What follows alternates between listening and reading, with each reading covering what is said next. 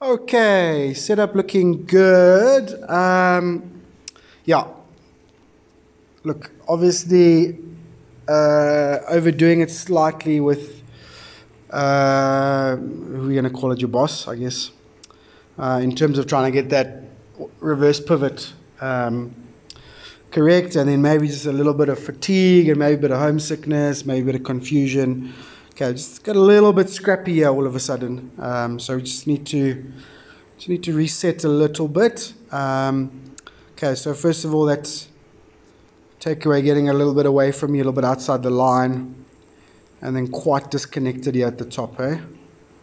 Okay, I must say posture, back tilt, right hip all look good from this angle. Okay, so you're not over the top. Okay, you are above the plane, but you're above the plane because your arms are disconnecting so much. Okay, so look at your plane halfway down. Okay, absolutely perfectly parallel. So when you're over the top, your plane will go this way. Your shaft plane, your club plane, the swing circle. Okay, so you're just too far outside. You're too far above the plane, definitely not over the top. So we're trying to get it somewhere there, halfway down. Okay, maybe even there if we can. Okay, but a lot of good looking stuff, and then obviously returning outside the line where you started. That's the swing path drill that I asked you to do. Okay, so we just got to get those arms a little closer to your body on the backswing, and then this swing path as we deliver and hit the golf ball. Okay, beautifully through the ball. I love to see that. Well done. Hello, hello. Okay, so just quickly touch on a couple of things there. So reverse pivot basically means we're not turning our body correctly. So when we load, the pivot is your body rotation. So when we load, this angle is moving that way. Okay? All right, and then we isolated that the cause of that predominantly for you was this little right hip movement. Okay, but a change in back tilt the wrong way, that's a reverse pivot. Okay. Now, you can overdo it the other way as well. Alright, so just be very careful. Right? So we didn't sort of categorize it, let's say, or use that terminology of reverse pivot. Okay, but that is essentially what we say. But it's caused by this. So you've got to be able to load the right hip. And while I was doing that, I wanted to teach you to try and resist as well. So if you can resist, you're going to create a lot more power in your golf swing, natural power. So that's obviously good for us.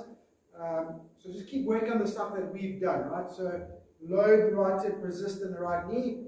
Okay, and let the shoulders turn behind the ball without changing this angle. Right. I don't like this move. Okay, that's excess right hip rotation, and now you're adding back tilt. Okay, you're just going to start, you know, it's good to sort of overdo it and learn the other route, I guess, but you're just going to get yourself in some really tricky situations there. So maybe as a bit of a drill or an exaggeration, but this is too much. Okay, from this angle here, watch out this changes. Okay, now your distance from the ball, your shoulder plane changes. Okay, so just don't mess with it too much. Anyway, it doesn't matter because hopefully you and I work together now just properly without too much interference. Okay, so the other thing I just wanted to talk about quickly was over the top. Okay, over the top again, it's more of a change in plane and shaft plane. Okay, all right, and the two sort of most common, I guess there's variations, but the two sort of most common are when you take the club too far inside. Now your arms have got nowhere to go. Shaft plane is very flat, and then you have to root your arms over to get to the golf ball. Okay, not you as in you, as in a person. Okay, so that's one form of over the top. And then the other form I've seen is shoulder plane. So the shoulder plane gets normally again too flat, and then as a person changes direction, there's a change in shoulder plane, and that causes the club to kick out. All right, you are not over the top. You are a little bit outside the line, okay, and you're definitely sort of above the plane, okay, but you're not over the top. The shaft plane is not changing. Okay, the direction of the arm swing is not changing, the shoulder plane is not changing. So don't worry about over the top. Are you outside the line? Yes. Which is why I asked you last week to do the swing path drill. Okay, it's to get the club and the arm depth correct. So this is arm depth. Okay. That's outside the line, that's sort of a little in front of you. That's good, quite deep. That's too deep and too far behind you. Okay, it's literally arm depth. Right, so you just got to sort of control a little bit. And obviously it comes, we can see in that video, a little bit from the takeaway and a little bit from disconnecting at the top. So, what I want to do, I want to start off with some towel drill. Okay, I'm going to use 2 towels this time.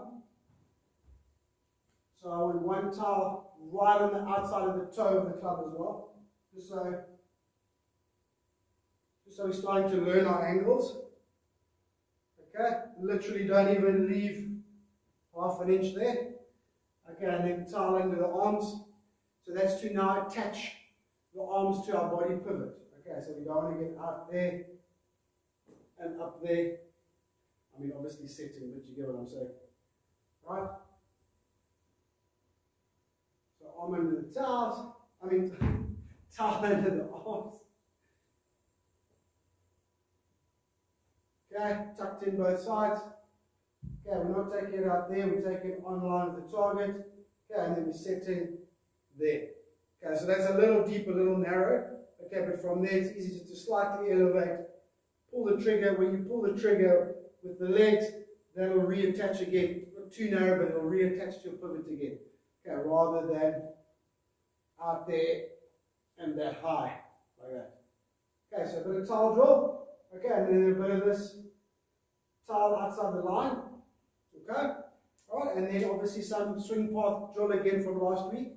Okay, so put 1 ball just outside there, 1 ball in front of the ball, 1 foot just inside here. Okay, and then start doing the 2 together. So do towel drill and swing path drill together. I mean, you can do with this towel because if you come outside the line, you are going to catch the towel. Okay, but let's do 1 of each, I guess. Put those there. Okay, so we've got towel drill there to stay nice and connected. Probably design the meters, but let's see. Okay, so it's going to feel horrible and cramped at first, but that doesn't matter. That's what we want to do. And then it's just a slight disconnection from there. Okay, and then some swing path drill. Okay, so foot back, literally just outside the toe of the club. Foot in front, just inside. Okay, and then do sort of 2 with the towel and 2 without. Okay, so I've got a 6 iron. I do, if you were up to 6 iron, obviously started like 9-iron pitching with something like that, build yourself up. Okay, but 2 with the towel. Okay, and then obviously 2 without the towel with a bit more freedom and feel. Okay, so work on that for me right now. And then send me some more videos when you can, and we will keep working through this. Okay, don't worry, try to cheer up. And I want to see some nice progress in the next sort of 3 to 4 weeks. Alright?